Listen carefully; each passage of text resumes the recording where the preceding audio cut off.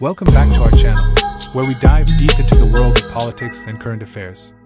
In today's video, we'll be discussing a recent statement made by Tucker Carlson, a prominent conservative commentator and host of Tucker Carlson on Twitter. In a recent segment, Carlson discussed the importance of holding on to certain taboos in U.S. politics. Let's take a closer look at his perspective and the implications it may have on the political landscape. But before we begin, make sure to hit that subscribe button and turn on the notification bell to stay up to date with our content. Now, let's get started. Hey, it's Tucker Carlson. Let's say you wanted to control a country. How would you start? Well, you'd want to make sure you had the complete obedience of everybody inside your borders who was authorized to use deadly force. You would start with the military, and then federal law enforcement, then move your way down ultimately to agencies like the IRS. Controlling the guns would be a top priority for you if you ever wanted to go dictatorial, if you wanted to be baby doc. But let's say you had deeper ambitions. Let's say you wanted the power not simply to control people's behavior, but to control how they think, not just their bodies, but their minds, as a god would.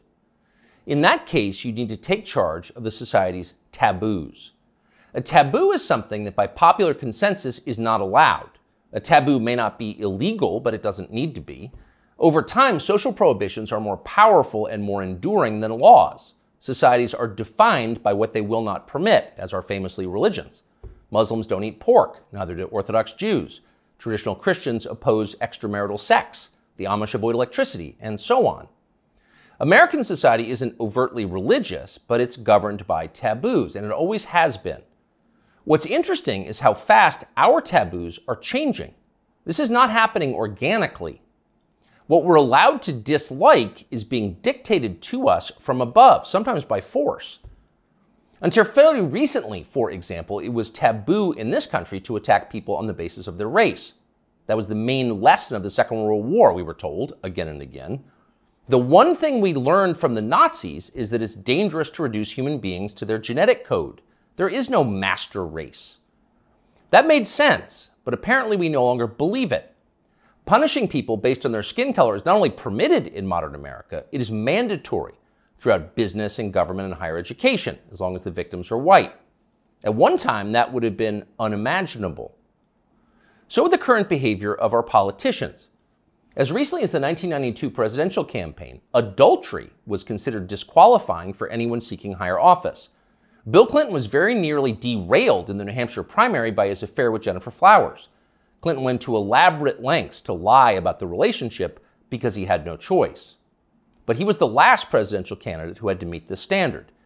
By 2008, it was obvious to anybody who was paying attention that Barack Obama had a strange and highly creepy personal life. Yet nobody ever asked him about it.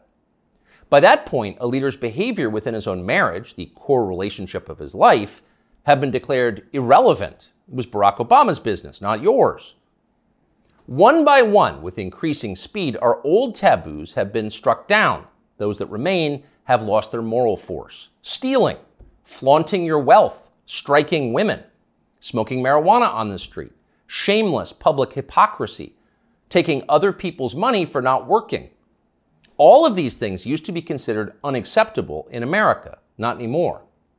So it probably shouldn't surprise us that the greatest taboo of all is teetering on the edge of acceptability: child molestation. A generation ago, talking to someone else's children about sex was widely considered grounds for a thrashing. Touching them sexually was effectively a death penalty offense. When Jeffrey Dahmer was bludgeoned to death in the bathroom of a Wisconsin prison in 1994, the Milwaukee district attorney had to caution the public not to turn Dahmer's killer into a folk hero. Jeffrey Dahmer had molested and murdered children. People felt justified in celebrating his death. 25 years later, that standard had changed dramatically in the state of Wisconsin, as in the rest of the country. In the summer of 2020, during the BLM riots in Kenosha, 17-year-old Kyle Rittenhouse defended his life from a convicted child molester called Joseph Rosenbaum. Rosenbaum was trying to kill Rittenhouse, so Rittenhouse shot him in self-defense. But it was Joseph Rosenbaum whom the media cast as the victim of the story. Kyle Rittenhouse, meanwhile, an underage boy fending off violence from a child molester, was denounced as the villain. Ultimately, he was indicted for murder.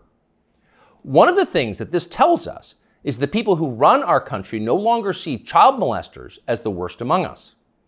It's never been more obvious than it was yesterday when the Wall Street Journal ran a long expose about kiddie porn on Instagram. Instagram, the journal found, quote, helps connect and promote a vast network of accounts openly devoted to the commission and purchase of underage sex content.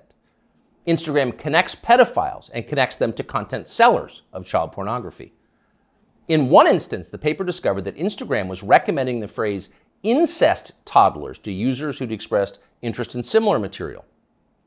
By the way, no one at Instagram denied that any of this had happened, nor did Mark Zuckerberg, who controls the company. The journal story was accurate. It was all pretty shocking, but not as shocking as what happened next, which was effectively nothing at all. The largest circulation newspaper in the United States revealed that one of the world's most influential companies was promoting pedophilia, and nobody in power did anything about it. The Justice Department did not announce an investigation. Congress did not schedule hearings. The guy who runs Instagram, Adam Mosseri, still has his job. In fact, Mosseri's last tweet, which is pinned, is a video of himself bragging about how effective Instagram's algorithm is. Keep in mind as you watch this, it's real. People often talk about the algorithm, but there is no one algorithm for Instagram. There are many algorithms and ranking processes we use to try to personalize the experience to make it as interesting as we can for each and every person who uses Instagram. We believe in this idea of personalization. What you're interested in and what I'm interested in is different, and so therefore your Instagram and my Instagram should be different. What you're interested in and what I'm interested in is different, Mosseri explains patiently, so your Instagram feed will be different from mine. You're interested in children, that's why you're getting all the incest toddler posts. It's a highly personalized experience. That tweet is still up tonight. Of course, everybody at Instagram, in fact, everyone everywhere in authority, will still claim to think that child molestation is bad, but the tone has changed unmistakably. When they say it's bad, they mean it in a kind of abstract way. Bad like a civil war in Central Africa is bad. You wouldn't prefer it, but there are reasons it happens. That's why we now refer to pedophiles as minor attracted persons, because honestly, who can judge? These people are a sexual minority, so pause before you attack them. And in any case, it's not like pedophiles are barging into the Capitol building to sit in Nancy Pelosi's chair or asking uncomfortable questions about the last election. For miscreants like that, no punishment is too harsh. So far this month, the FBI's Washington field office has issued 11 press releases. 10 out of 11 have been about January 6th. Keep in mind that January 6th happened more than 2.5 years ago. Now you know why the feds were ignoring kid touchers on Instagram. They're too busy to respond. They've got much more important things to do, like finding white supremacists. White supremacists are America's new child molesters. We've got zero tolerance for white supremacists because no one threatens the life of this country more than they do. Here's Joe Biden once again making that very clear last month. To stand up against the poison of white supremacy, as I did my inaugural address, to single out as the most dangerous terrorist threat to our homeland is white supremacy.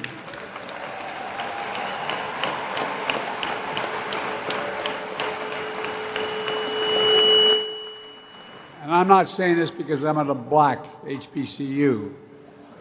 I say it wherever I go. Pardon the feedback, but you heard the point. White supremacy is the most dangerous threat to the American homeland. Joe Biden just told us that. It's more dangerous than the threat of nuclear war with Russia.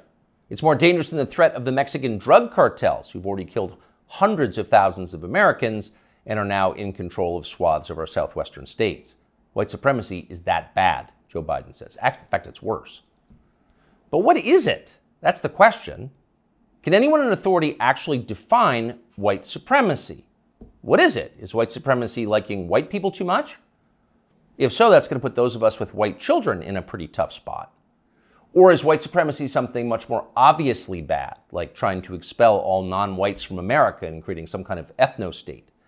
If that's Joe Biden's definition, what exactly is the scope of this threat? How many people are currently working on this American white ethno-state project? And what are the chances they're going to pull it off? Our guess is not very many and precisely zero. But we can't say for sure because no one has showed us the numbers. These are not rhetorical questions. When the President of the United States describes something as the worst possible crime Americans can commit, you have a right to know what that crime is. You used to have that right. Under our pre-revolutionary legal code before George Floyd, questions like these were easy to answer. A crime was defined as something that an elected legislature had explicitly banned, usually an act that hurt somebody else. In America, crimes were described precisely with words in English and then preserved in books, which you could read yourself. If you ever wondered whether you were committing a crime, you could just look it up. You could know for sure whether you were a criminal. Now you can't. And needless to say, that's the point. The point of the exercise is to keep you off balance, to keep you afraid. When no one's willing to define the offense, you can't be sure whether or not you're committing it. You could be accused at any time and everything you have taken from you. You live in fear. Remember this guy? Emmanuel Cafferty was driving near a Black Lives Matter protest in Poway in his SDG&E truck when he says he noticed somebody following him and trying to get his attention. Later, that person posted a picture of him making what some believed is a white supremacy symbol on Twitter. Cafferty says he had no idea about any white power symbols and was just cracking his knuckles outside his window when the picture was taken of him. Later that day, he says he was notified by SDG&E that he would be suspended pending an investigation, and a few days later, he was fired. What that man did was so offensive, as you just saw, that local news had to blur the photograph of his hand. He was fired from his job. His life was destroyed for cracking his knuckles. He didn't know cracking his knuckles was racist in his defense, but then nobody did until the day that poor Emmanuel Cafferty was unwise enough to crack them. When a crime has no definition, anyone can be guilty of it. It's hard to relax in a country like that. The old system was better. Government operated on the basis of laws, not amorphous moral terror. Politicians couldn't accuse you of something they couldn't define. The legal code was straightforward. Child molestation was a crime. Having unfashionable opinions was not. And that's a wrap for today's video on Tucker Carlson's viewpoint regarding taboos in U.S. politics. We hope this discussion has provided you with insights into the ongoing debate surrounding the preservation of societal boundaries. What are your thoughts on this topic? Do you believe that clinging to taboos is essential for a healthy political discourse? Or do you think breaking them is necessary for societal progress? Let us know in the comments below. Don't forget to give this video a thumbs up if you found it informative, and remember to subscribe to our channel for more thought-provoking discussions like this one.